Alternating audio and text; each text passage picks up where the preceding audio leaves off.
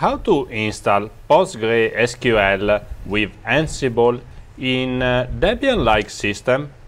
I'm going to show you a live demo and some simple Ansible code.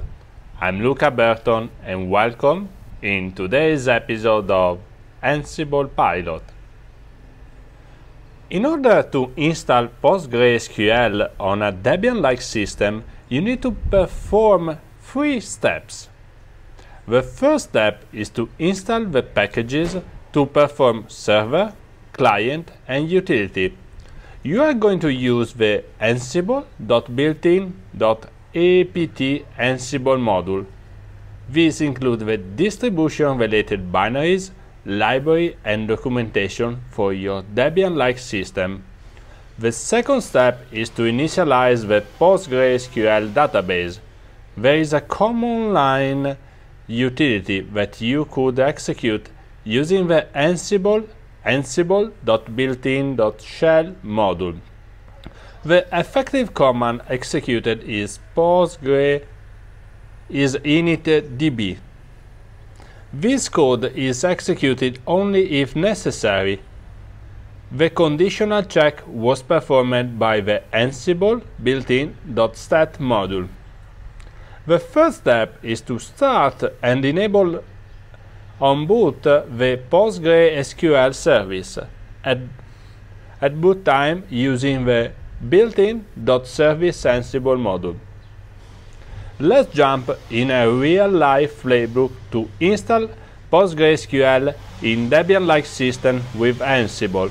I'm going to show you how to install the PostgreSQL 14 server client and the Python libraries to manage the DBMS. Second step is to install PostgreSQL database initialization, only if data were not present. After these steps, you are able to start the service and enable at boot time. Welcome on my editor. I'm going to show you one Ansible playbook to install PostgreSQL in Debian-like system. First of all, let's begin our play with a name PostgreSQL demo that is going to be executed on host all of my inventory. Let me set become to true because I need a root privilege to install packages on the target system. Let me define 4 different variables. PostgreSQL _ version. This is dependent by your distribution packages.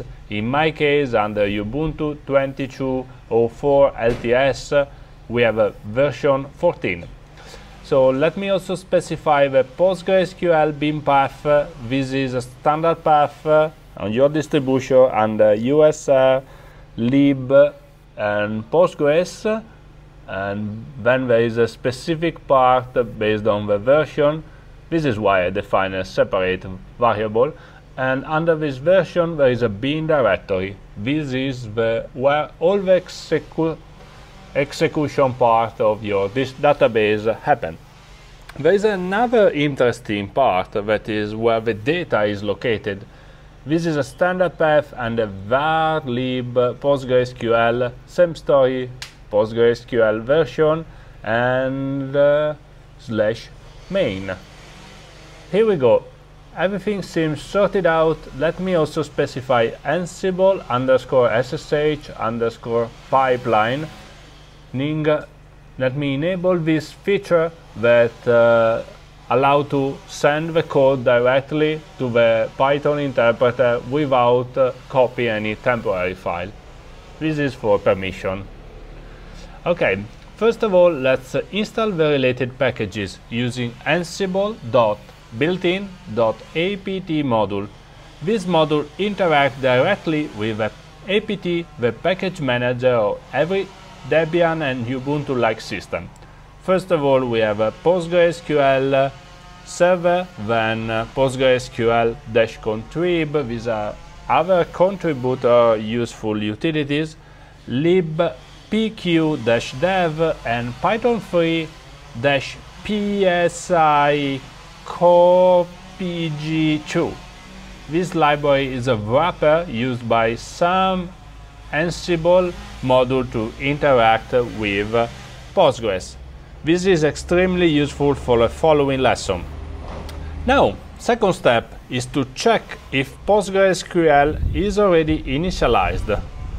We are doing this accessing one specific file into the data directory.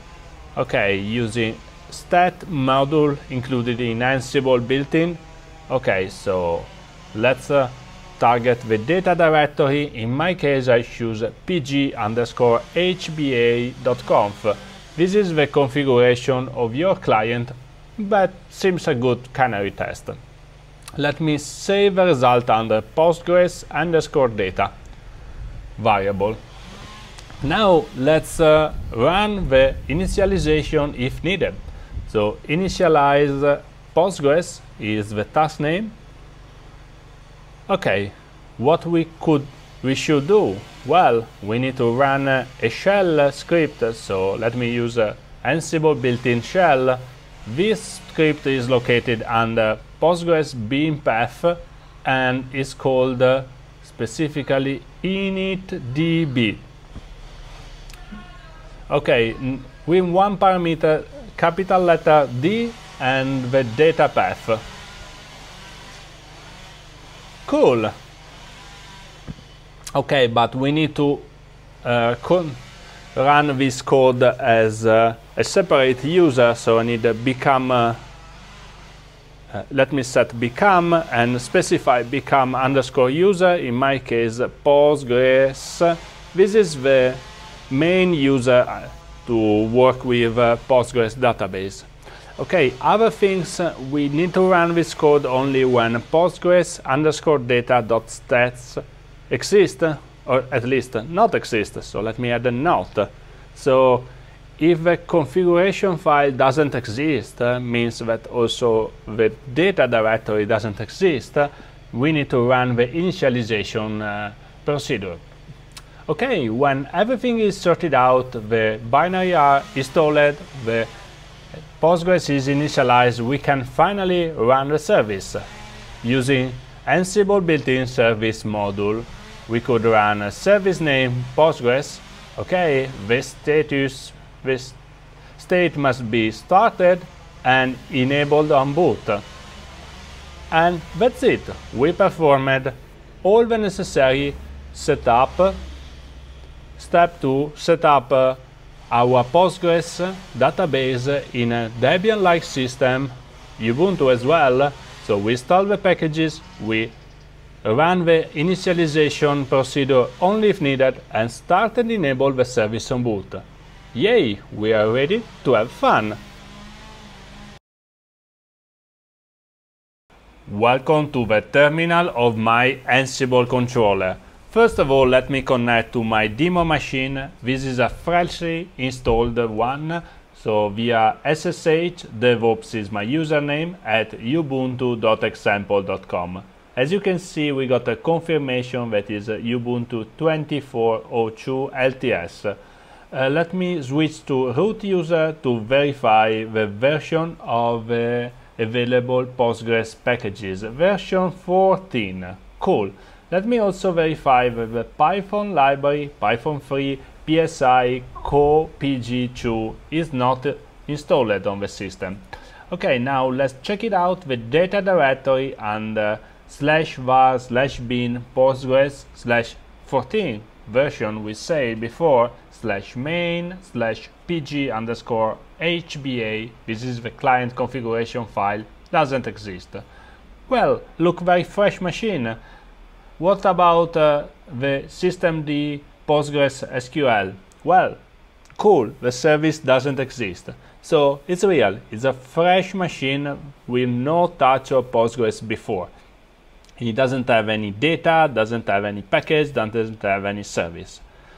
We could install manually, or we could use the Ansible Playbook that we just wrote a few minutes ago. So Ansible Playbook -is is my inventory file, and then the name of my Ansible Playbook. Okay, install_Debian. Here we go. In a blink of an eye, the code is going to be executed. First step is to install the required packages. This is also the most impactful step on the target machine, because it is completely dependent by the performance of the machine as well as the networking. Under the hood, Ansible is connecting to the apt, the package manager, and taking care of all the necessary dependency to install the binaries as well as the contribution library and the Python binding to connect with. So all a bunch of packages more or less has an impact of 50 megabytes on the hard drive, and apt through Ansible is taking care of all the necessary steps. So we just need to wait. We are expecting to receive one change status, which means operation were performed on the target node. Cool, and it does. Also, Postgres was successfully initialized and the service now is up and running. What happens if we run again the same code, or we run the code on already provided machine? Well, we got only OK status. This property is called idempotency. Now let's double check manually that everything is sorted out. Let's connect together via SSH, switch again to root user, and type the same command as before. So apt list PostgreSQL. This time we got installed mark, which means package is successfully installed. Okay. What about the Python library? Python 3 psychopg2 is installed. Yay! What about the data directory? Okay, so let's list together /var lib PostgreSQL 14 main pg_hba. Yay! Success! Oh, there is a lot of fun here. What about the service? System control status PostgreSQL. And is successfully active, started, and enabled on boot. Perfect. So we switched from one empty machine to a completely up and running database machine. Now we can move forward in our automation journey, configure some users, setting up some database, but we have a strong foundation that the setup was completely automated on a Debian-like machine and Ubuntu. Yay! Great success! Now you know how to install PostgreSQL in a Debian-like system. Thank you for watching. I hope this lesson was useful for you and you could automate more of your system administrator journey. Have a great day. See us on the next lesson of Ansible Pilot. This video is part of our Ansible automation program. Sign up today on www.ansiblepilot.com for uninterrupted exclusive video and so much fun.